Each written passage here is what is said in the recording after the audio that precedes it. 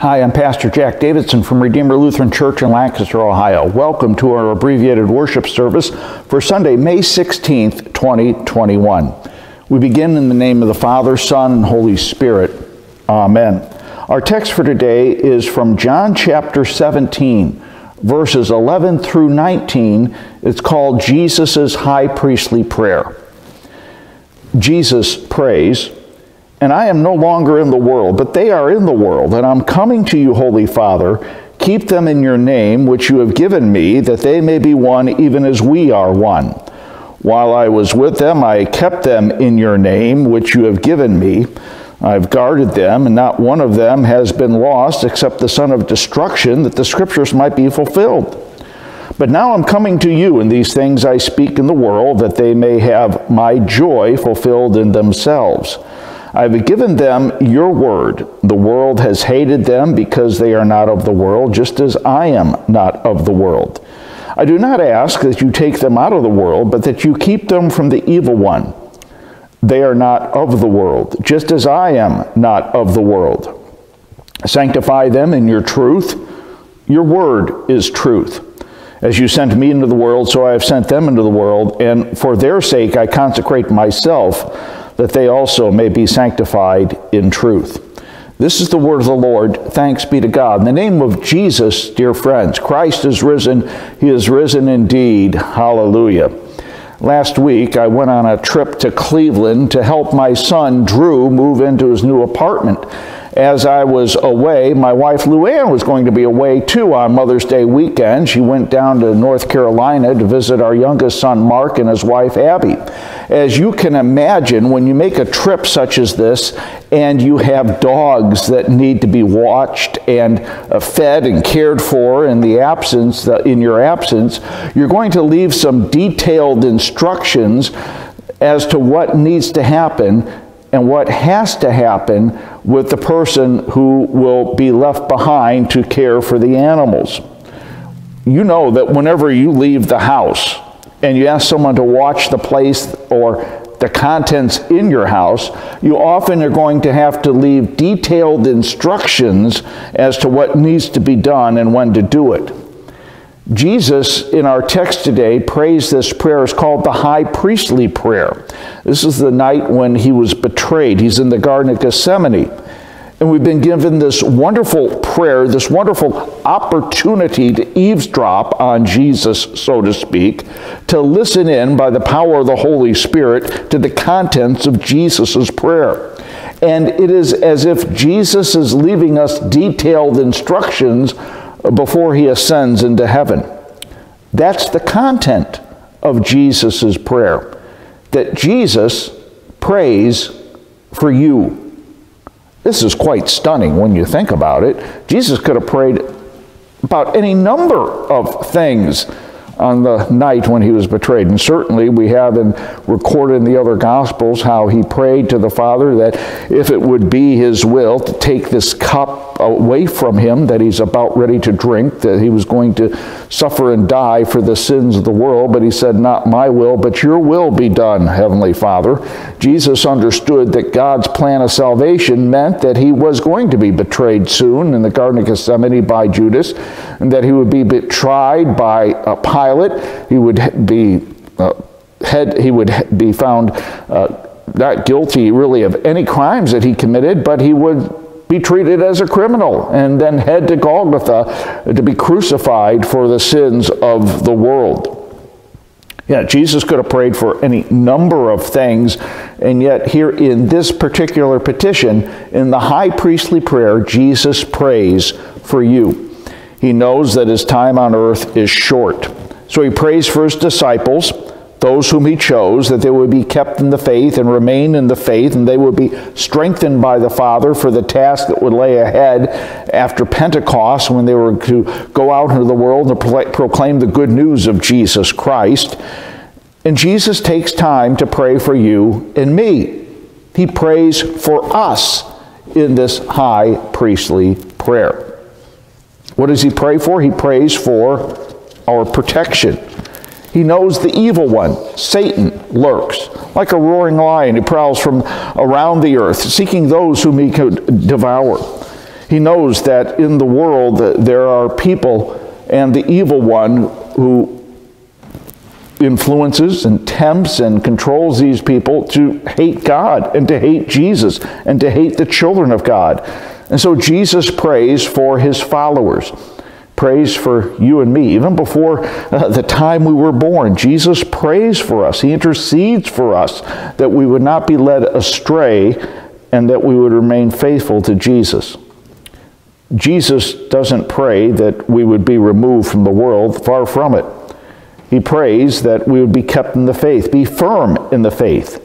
And that's why Jesus prays, I don't ask that you take them out of the world, but that you will keep them from the evil one.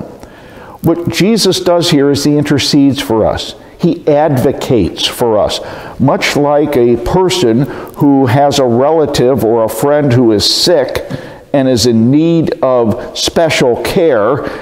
Well, that person will advocate or step in or speak to the authorities to make certain that care is provided, that the person who needs the care is provided for.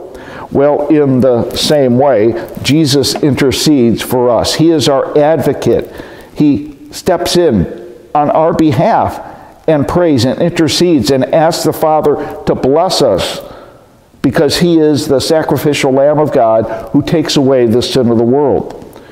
And God answers the prayer of Jesus. That's why he sent Jesus to be our Savior. To he who knew no sin became sin for us, that we might be the children of God. Jesus is God's sacrificial representative, the Lamb of God, crucified on the cross to take away the sins of the world. And because of Jesus' death and resurrection, the Father not only listens to the Son, but the Father intercedes on behalf of us in the name of the Son, because he loves us. To that end, God the Father sends his Holy Spirit not only to lead us into the faith, but keep us in the faith and to comfort us in our times of trial. That's why Jesus says, and I will ask the Father, and he will give you another helper to be with you forever, even the Spirit of truth, whom the world cannot receive because it neither sees him nor knows him. You know him because he dwells with you and will be in you. I will not leave you as orphans, Jesus says. I will come to you, but the Helper, the Holy Spirit, whom the Father will send in my name, he will teach you all things to bring to your remembrance all that I have said to you. Peace I leave with you.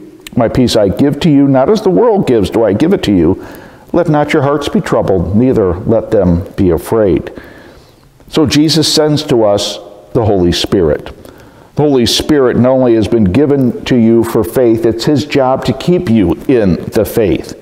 Jesus prays that you and I would be kept in God's truth, that we be sanctified, made holy by God's word, because his word is truth.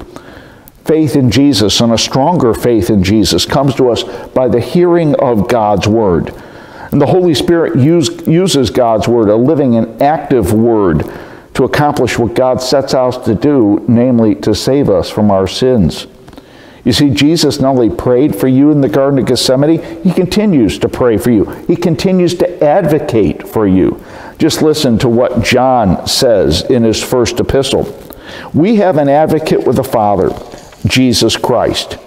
Jesus' prayer is an ongoing prayer, a prayer that you might become holy, set apart by God and for his purposes, a prayer that you would not only be God's child, but remain God's child forever. And so Jesus speaks to you today in and through his word, to create in your heart and life a stronger faith in Jesus, to develop a stronger relationship with you in the name of Jesus. He's at work today to forgive you your sins, and he continues to build his church so that the gates of hell will not prevail against it.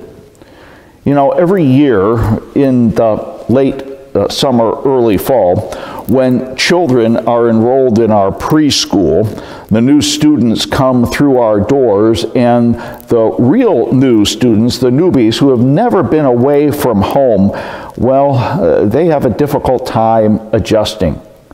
And what usually happens is that the child will come into our preschool and usually will cry, if not for a day, for a couple of days, because they're separated from mom and separated from their dad. they need to adjust. And when they do adjust, they realize that they're not necessarily separated from mom and dad. They're not left all alone, but now they're in the presence of someone who teaches them. They're in the presence of a loving teacher and fellow classmates. They're not left alone. They're left in good hands. And so when Jesus ascended into heaven, he sent his Holy Spirit into our hearts and into our lives. And Jesus has not left us alone, just as he promised. He will not leave us as orphans. That means that he will never leave us all alone. He's with us now.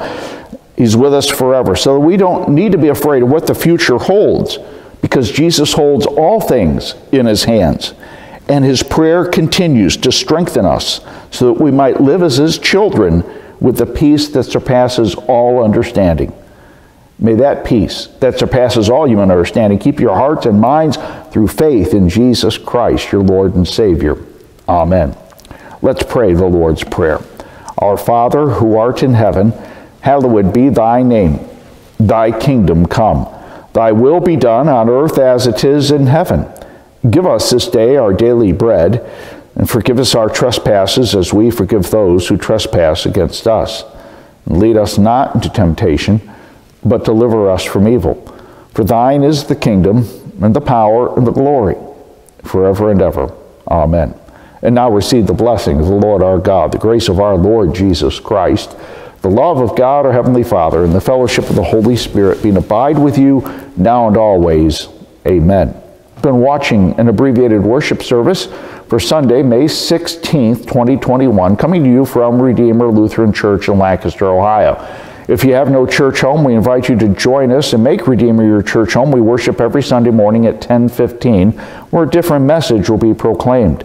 If you'd like to enroll your child in our preschool program, or early childhood program, or summer daycare, you can do so by calling 740-653-9727. 740-653-9727. And if you would like to support this ministry with your tithes and offerings, please send your tithes and offerings to Redeemer Lutheran Church, 1400 Concordia Drive, Lancaster, Ohio, 43130. Until next week, may the Lord bless you and keep you.